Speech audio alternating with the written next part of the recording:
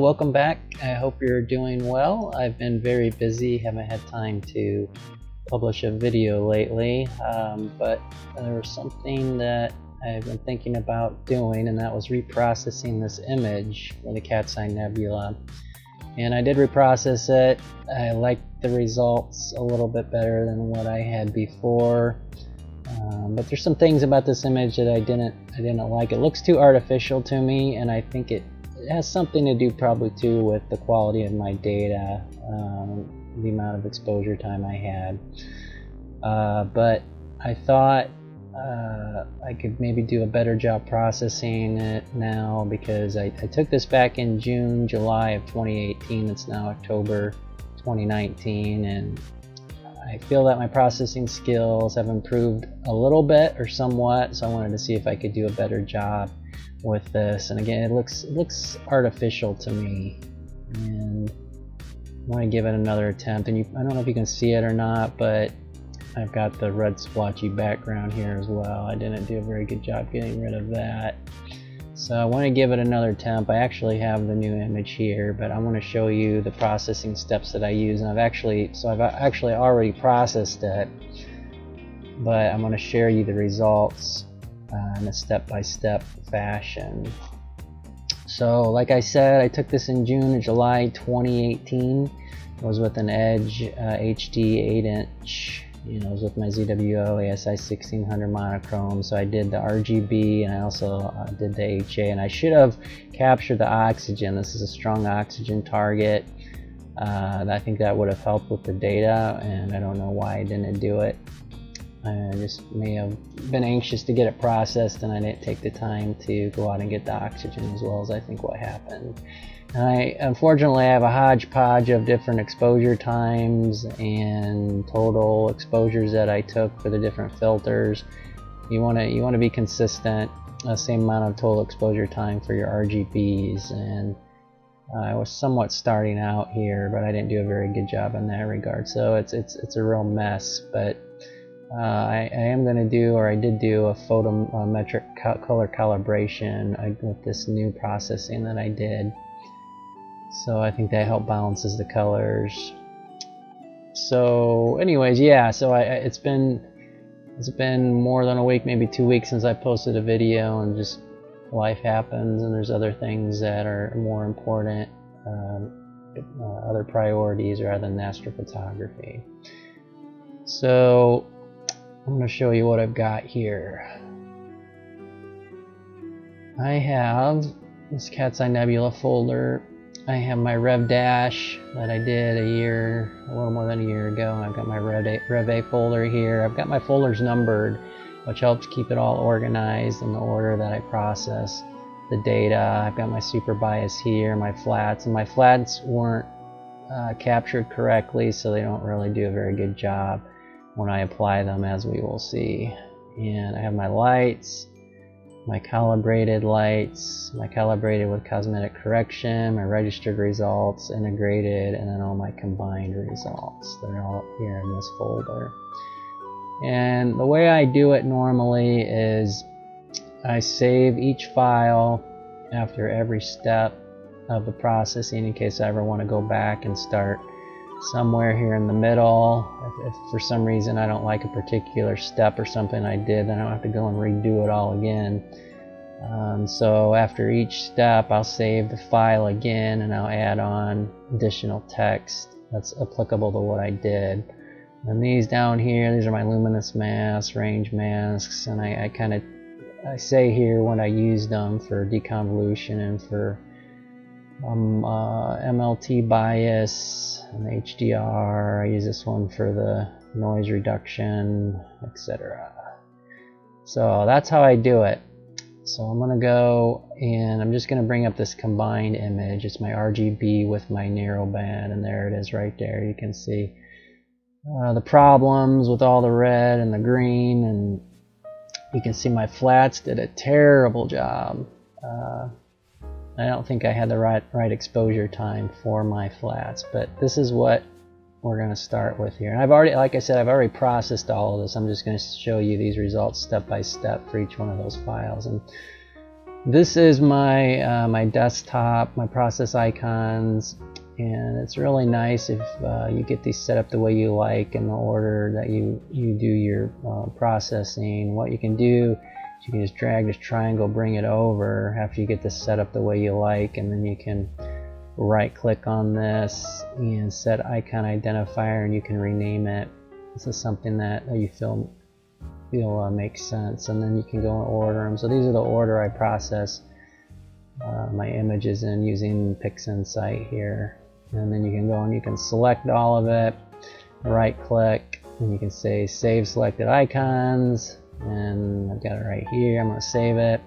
And I think this is kind of funny. It says, do you really know what you are doing? And it's asking me if I really want to overwrite the current. So anyways, yes, I know what I'm doing here. Okay, so this was my narrowband RGB combination. So we're here, right here at this step here, channel combination. I did the RGB, I combined the RGB, the registered RGBs and calibrated RGBs. And then I use a script, utilities, narrowband RGB combination is what I use to combine it with the HA data. This seems to do a pretty good job. So this is what we had right here. And then the next step I did was a dynamic background extraction. And this is a great tool. I love using this tool, and there's all kinds of tutorials about using that. Sometimes you can get away with just using the automatic background extractor, and sometimes not. It just depends how much of a gradient you have with your color and how messy your background is. So I can see this isn't fully, I've got still some vignetting here in the corners a little bit still, but this is my DBE results. I'm not sure why I didn't decide to still work on it a little bit more. If I do DBE a little bit more, you can get rid of even this in these corners. But I know I eventually do get rid of them. So dynamic background extraction, so did a great job. Got rid of all this this red and this green, made it more uniform, darkened it. You can I still have these dust donuts. Unfortunately, if you can see those dust donuts. Right in here, here, they're just all over the place. So I wasn't collecting my flats properly. Okay, so I did that. After the DBE, I did a crop. Maybe I just cropped out the corners. Let's see here. So yeah, looks like that's what I did. So you can see here again, I'm going down this flow that I have, and my dynamic crop is right there, and so I applied it to that image. Got rid of the stuff I didn't want. There was a little bit of field rotation, if you remember, in that last image. So I had some gaps on the sides. And it's always really neat when you see the image for the first time, when you combine the data, even if it looks cruddy starting out. It's always a wonderful thing when you first see that, because you spend all this time processing all this data, and you finally get it all together, and there it is. There's that image that you worked so hard to obtain all the data for, night after night. And what's even nicer is when you process these images and you find other objects that appear that you weren't necessarily trying to capture. This little galaxy up here, and it's kind of strange isn't the word, but it's a little different. I mean, it's this galaxy, it's an oval, it's got this central cylinder here, and I don't know if this is a star or if that's part of that galaxy itself, but a neat little guy. Very symmetrical looking galaxy. I think there's one down in here, this little fuzzy right there. That's always neat when you find other things and capture other objects. So that was a dynamic crop. Still got all these dust donuts.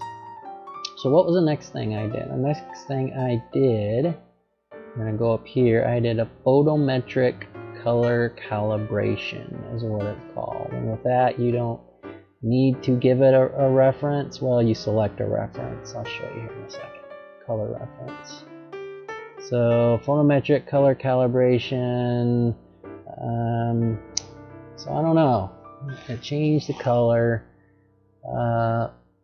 Background is a little bit darker, and the cat's eye, it actually looks like it brought out a little more green. So I don't know about that, but I stuck with it. Because I do think the background color looks better.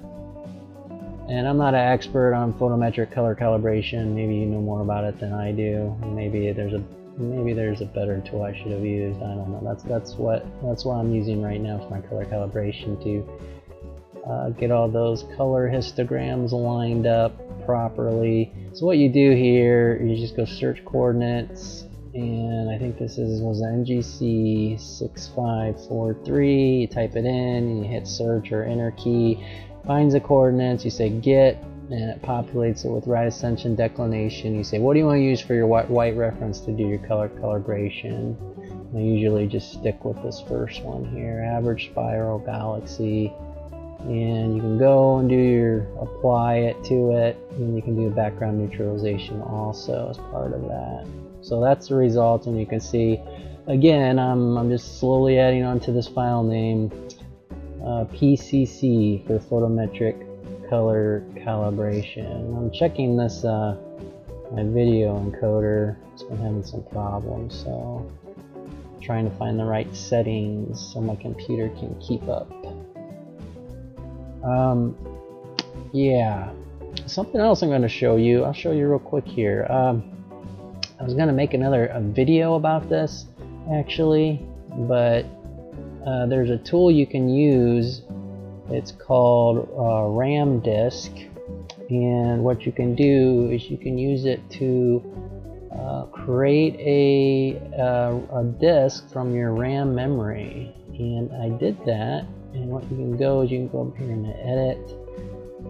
Maybe I will make another video later, but up here in global preferences, directories and network, and your swap storage directory. So what you can do, this helps speed up processing in Pixinsight, and it did make a difference for me. And I created what I call the R drive, and you can put it in here multiple times. They recommend to have 4 to 8 of these, I believe. So I've got a C drive temp folder, and I've got this R in here 4 times, and you just go down here and apply, and you can speed up your processing time. It did make a difference. I don't think it was a factor of 2, maybe 50% increase. It's probably right around there. I didn't measure it, and there's a way you can measure it too with the script, which I haven't done. So that's my photometric color calibration. If you have any tips, if there's something you think I can be doing better in my processing, please let me know. Add step, take away step, do something differently. Again, I'm learning. I am not an expert. Okay, so then what I did, okay, so I've got all these background donuts, and then using curves transformation to try to darken the background, I found that I darkened the object too much. The cat's eye was a problem. So what was I going to do?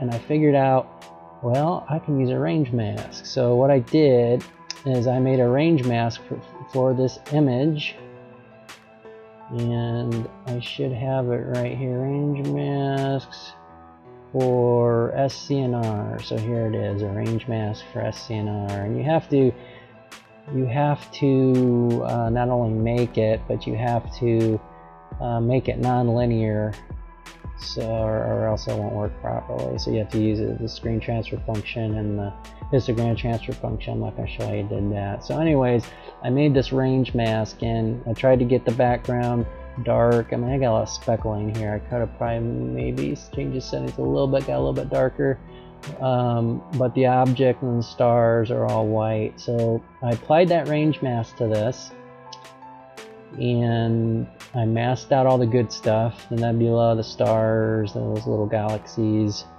and I just hammered it with SCNR over and over. So this did have an effect on the background. So what I do, I have the amount all the way up to 1. I would drag it over here, and I would apply it. You know, get rid of red, I'd apply it again to the next color, green, and then I do it to the blue, and I make sure I did all 3 of them the same amount of time.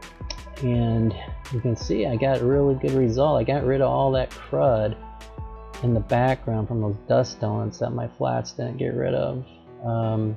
Because what I had before again was this. I don't know, maybe you can't see this watching this, but I had all these dust donuts in here, this big mess. And there's also, the background is a little green still. And after I hammered it over and over with the SCNR in the background, nice and clean, no more dust donuts, it looks great. So that technique worked, and I had not done that before. I tried to do a curve transformation. It was very difficult. So yeah, so that worked out well. So after I did the SCNR of the background, then I did a multi-scale linear transform to get rid of the noise. And I did that with a luminance mask. So you gotta be careful when you do it. What I find is the first layer, let me bring up multi-scale linear transform and make sure my stream is still working. It's still working great. So what I do is I normally do these one at a time. So I'll just say what I do is disable these. I disable these. I do them one at a time, and I'll kind of zoom in on the image. You can do it with the preview too, if you have a slow computer, to see what type of results you'll get. But I normally zoom in and I apply one of these at a time. I do it as many iterations as I think I need. But the first layer, I can normally apply that without a mask, because you have that high resolution noise. It's over the whole image. It's even over the objects that you want to keep. So sometimes I'll apply that without the mask and clean up even the nebula or the stars themselves. Then I'll disable this one. I'll move to the next one, noise reduction, and I'll apply it, same thing, until I get through all of them. And it might not look very different to you, but I did get rid of a lot of the noise in the background. So that was that. My luminance mask. Deconvolution, I did a deconvolution, and deconvolution is the hardest thing, I think, processing with Pixinsight. You gotta get it set up exactly right, or you get artifacts, and it can just be very frustrating. And I don't use it as much anymore. I'm actually using the MLT, multi-layer transform, multi-scale linear transform, with the bias applied. But I'm sure it doesn't look different to you, but I did sharpen it up and get those the crisper results, the higher resolution, and the object does look better because I did that. But when you do the deconvolution, you need to go through all these steps here. You have to create a PSF, point spread function, I believe is what that stands for, from your stars and the star mask, luminance mask, range, well, not the range mask, and you put those parameters all in here, use them all here in these menus, de-ringing, the de-ringing mask. And you have to, these global darks and global brights, you got to get those set up correctly, or you get ringing artifacts. Again, it's really hard, at least it has been for me. And I've watched videos, looked online. Again, I think it's the hardest thing to do in Pixinsight. So that was after deconvolution. Bring out some of the details, what it does. And then I did this, I used the other technique in addition, which is the MLT, multi-scale linear transform, the bias. And I even improved it a little bit more, and you can't see it. No, I could zoom in here. You know, some of this is limited to the quality of my data. I mean, I've got other noise artifacts out here still, so perhaps it could be processed even a little bit better. But more detail after the MLT bias, and what it is it's an MLT bias. I think the recommendation is that you do that in a nonlinear state. So after my deconvolution, did I do that in? No, I did it before. I'm sorry. So I did deconvolution. I did MLT bias before I made it nonlinear, and I think it did improve it a little bit. So what you do here is this bias you want set to 0 when you're doing noise reduction, but when you want to sharpen it, sharpen the detail, you can change this bias to like 0.1, and then you apply it just like you do in noise reduction, and it'll sharpen up the details. And this is the high frequency layer 1, and as you go to 4, you'll get to more of the lower frequency artifacts. Okay, so then this isn't going to look any different, but then I did a histogram transformation. I made it nonlinear, and that's pretty easy to do. And here it pops up. So what you do is, you can see down here, this is when I do my nonlinear transformation. I got a screen transfer function right here. You go and you track the current image by hitting this check mark. You bring up histogram transformation, and you grab this and bring it down here to the bottom bar, and it changes this histogram curve. You reset this, and then you go and you drag this over here to like this, and then it applies it. It makes it non-linear, and it's now non-linear, and then you save it. And that was really fast. You know, I saw somebody do this for the first time when I was learning how to use this, and I was like, what did he just do? And I had to watch it over again. And the more you use Pixinsight, the faster you can do all these things. And Pixinsight has a very steep learning curve. It was very intimidating when I first started out. Very, very, frustrating for me. But you got to be patient about it. Eventually, you'll get better and better. You'll learn the tools, and your processing time will get faster and faster. But it is a steep learning curve, and it's not, for some people, I think it's not very intuitive. It depends on the type of, I think, person you are. If you've got, it just depends. I'm an engineer, so I kind of understand some of these terms. But anybody can learn this. You don't have to be an engineer. But to me, it's very, it's mathematical, right? You're using all these mathematical tools. Photoshop, the menus aren't as detailed, I don't think. I could be wrong about that. But a lot of the stuff is going on behind the scenes. And here you got pixel math you can use. It's, it's a super powerful tool. Super powerful tool. And I just love it now. But there is a steep learning curve. So I think some people like it and some people don't. But I think the majority of people like it. So I'm going to close that.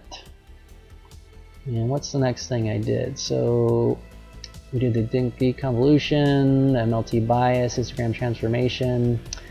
Then I did a curve transformation with a luminance mask. So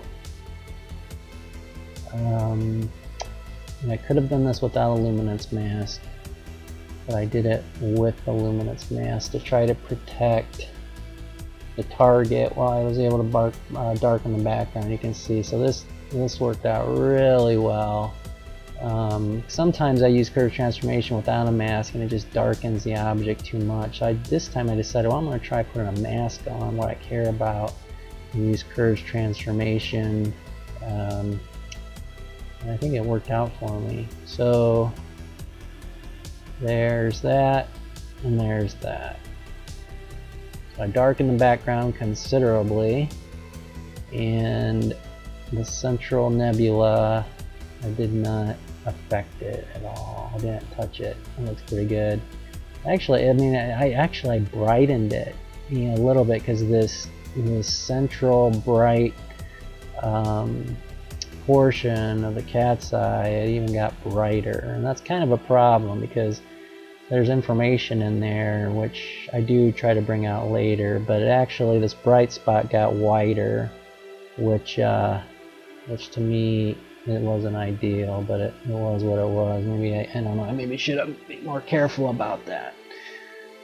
But we're going to try to recover that information that's buried deep inside that white dot there in the middle, because there is information. Okay, so that was curve transformation, CT with luminance mask. Okay, so then I did this HDR process. What that does is it will eliminate that saturation there in the middle, and there's detail there that's buried. Unfortunately, I think it did darken the object in general a little bit. So this might not be quite right. I may have overcorrected because I've got this circle still, and I don't think that's right. I made it a little too bright, and with the HDR, then it kind of made that. I got this circle residue left over. I just left it as it was. So anyways, if I zoom in here, there was that bright white circle, and look, now we got this cat's eye here. I think this is why they must call it the cat's eye, because of this central eye that looks like they have the pupil of a cat. But you know, you see a lot of pictures with the Hubble Space Telescope. It'll just show this portion here. You got this little triangle on the top, oval triangle at the bottom. So it's amazing how Pixinsight could just look at that oversaturated area there in the middle and look at the levels, which you can't really, it's hard to see with your eye that's so bright, but it must look at the relative levels, and it's able to dig out that detail there in the middle. So that's pretty cool. But I don't know, I still got this circle, and that doesn't look quite right, but I went with it. Maybe I'll try to reprocess this again a year from now, and maybe I can do even a better job. Okay, so that was with this HDR tool, multi-scale transform, very easy to use. And then I did this morph transformation, and what I did, some of you may not do this, but sometimes I think the stars can be a little too much and oversaturated. I don't know, maybe I used it a little too much here, but I bring out the color later, and they can take away from the target, I think. So I like to, what I've been doing lately is making my stars smaller, and yeah, so that's I like it. I like having the stars smaller and they're not too distracting from the main object. The morphological transformation is what that's called, and it erodes the star. And you can do as many times as you want. If you do it over and over and over and over again, you'll get to a point where you just won't have stars anymore, I suppose. So I did that. Made the star smaller. Then I did a curve transformation for saturation. I wanted to bring out the color. A little bit more color in the stars, color in the nebula. And this is just a matter of taste, I think. But I've got a lot more color here in the nebula now, and I've got a lot more color in the stars. And you start seeing orange, yellows, and reds, and blues. And to me, it just makes for a more interesting picture. Yeah, so I'm getting close here. Is there anything else I did? That was really the last step, the curve transformation, and you do that with this curve transformation tool, so that's the last step in my flow. You click on the S, And you just go and you kind of move this up like this, and I try to get it symmetrical here on these rectangles, like in the middle there, or whatever. I'll bring it up. I'm going to bring it that high. I'm in this region here as I move this curve. I think that's all I did in Pixinsight, because I had my XISF file, and then I saved it also as a JPEG in Pixinsight, and then I brought it into just a Microsoft photo editor, and I do some little bit of additional touch-up, and that's this Rev A version here. And once I had that Rev A, I loaded it to AstroBin. That's what I had before. You can see I didn't use that HDR tool at all last time I did this. I don't know, maybe you like the first one better, but this was my new one. I think it's better. This circle here in the middle bugs me. I don't think that's right. I think that's artificial.